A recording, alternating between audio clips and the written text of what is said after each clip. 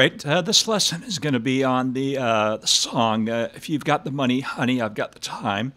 It's a live taping recording of the singer's name is Diane Sherrill, and the great Buddy Emmons is playing steel. It's on the C6th tuning and with a D note on top for the first string.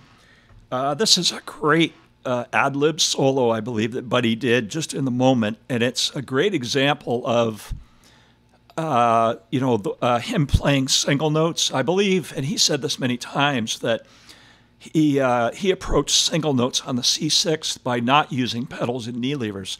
And I think this solo is a great example of that. So I thought I'd dissect it and try and, teach the pockets that he played out of and the positions that he used to grab these single notes, because I think it's a great example of that.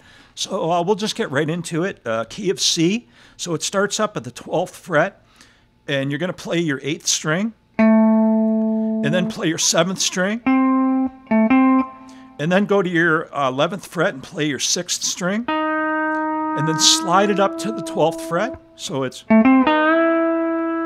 and then you're going to go to your 10th fret and play your 5th string, and then go to the 11th fret and play your 5th string, and you're going to slide it up to the 12th fret. So it's,